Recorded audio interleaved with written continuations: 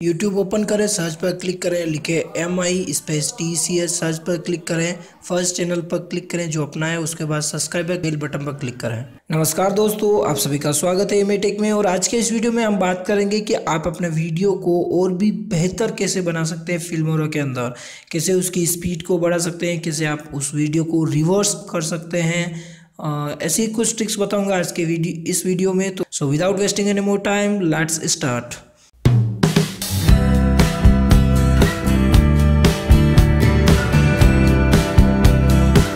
सबसे पहले आप फिल्मोरा को ओपन कर लीजिए। उसके बाद आपको करना है अपने कोई भी आपने जो वीडियो बना रखा है उसको आपको प्लेस करना है अपनी टाइमलाइन के ऊपर। जैसे यहाँ पर मैं प्लेस करता हूँ, मेरा इंट्रोडक्शन जो वीडियो है उसको यहाँ पर मैंने प्लेस कर दिया है। उसके बाद आपको करना है आपको डबल क्लिक, यानी कि जैसे मैंने डबल क्लिक किया है, जैसे ऊपर की तरफ देखिए नंबर ऑफ ऑप्शन जो है यहाँ पर अवेलेबल हो गए हैं आपके वीडियो से रिलेटेड, यानी कि और भी आप उस वीडियो को कैसे बेहतर बना सकते हैं, उसमें कैसे चेंजेस कर सकते हैं उसके लिए।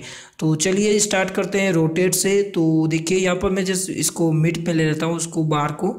तो यहाँ पर हम देखते हैं, तो ये फर्स्ट ऑप्शन है, आप जो है रोटेट कर सकते हैं 90 डिग्री क्लॉकवाइज, जैसे वीडियो जो है वो रोटेट हो रहा है। उस नेक्स्ट जो है उसके बाद रोटेट कर सकते हैं आप 90 डिग्री एंटी क्लॉकवाइज, देखिए ये रोटेट हो रहा है। उसके बाद नेक्स्ट है फ्लिप हॉरिजॉन्टल, यानी कि देखिए हॉरिजॉन्टली फ्लिप हो रहा है आपका वीडियो। आप जो डिस्प्ले के अंदर यहाँ पर देखेंगे तो आपको पता चलेगा कि एक्चुअल में फ्लिप हो रहा है, जो एक्चुअल स्थिति है वो आपको यहाँ पर शो होगी। उसके बाद ये ऑप्शन है फ्लिप वर्टिकल, तो वर्टिकली आप यहाँ से फ्लिप कर सकते हैं अपने वीडियो को। नेक्स्ट ऑप्शन है कॉन्ट्रास्ट, यानी कि अगर आपको अपने वीडियो की कॉन्ट्रास्ट को बढ़ाना है या घटाना है।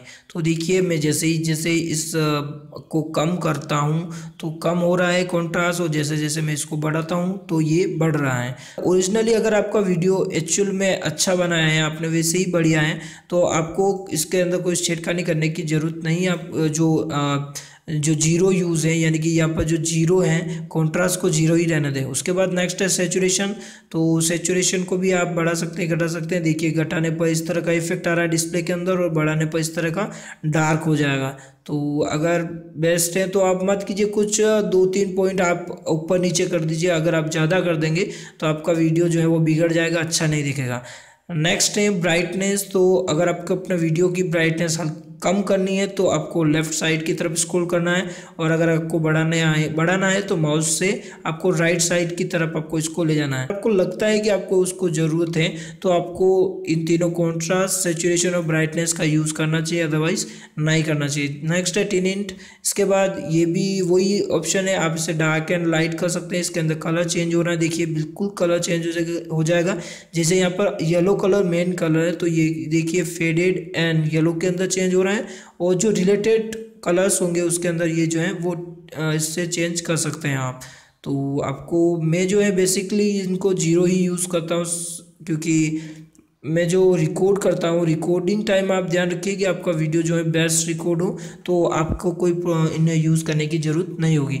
नेक्स्ट है 3D लूट, इसके अंदर आप कर सकते हैं नंबर ऑफ थीम्स का यूज़ कर सकते हैं। जैसे देखिए मैं आपको बताता हूँ ब्लैक एंड वाइट फिल्म, अगर आपने जैसे ही अप्लाई कर रहे हैं तो यहाँ पर अगर मैं प्ले करता हूँ तो देखिए पूरा वीडियो जो है मेरा ब्लैक एंड वाइट हो गया है, ब्लैक एंड वाइट फिल्म की तरह। तो अगर डार्क फिल्म यूज़ करनी है तो आप इसे यूज़ कर सकते हैं, देखिए अलग इफेक्ट दिख रहा है। उसके बाद अगर आपको दूसरा कोई यूज़ करना है तो जैसे हैरी पॉटर, तो हैरी पॉटर की तरह कुछ थीम्स जो है वो जो डिफ़ॉल्ट थीम्स जो है यहाँ पर अवेलेबल हैं, तो आप इन्हें यूज़ कर सकते हो। ये डिलीट का ऑप्शन अगर आपने किसी को यूज़ करा तो वो डायरेक्टली आपको नॉन के अंदर ले आएगा।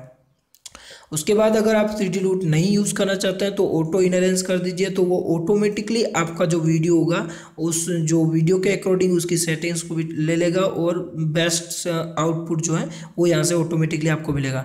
नेक्स्ट ऑप्शन है स्पीड, यानी कि अगर आपके वीडियो को आपको तेज़ी से प्ले करना है, यानी कि यहाँ पर 1x 2x 3x 4x and 10x तक आप जो है उसको स्पीड बढ़ा सकते हैं, और 10x तक आप उसकी स्पीड को कम कर सकते हो। जैसे मैं इसे कम करता हूँ स्पीड को, तो देखिए आप जैसे प्ले करेंगे तो बहुत ही धीरे धीरे चल रहा है वीडियो।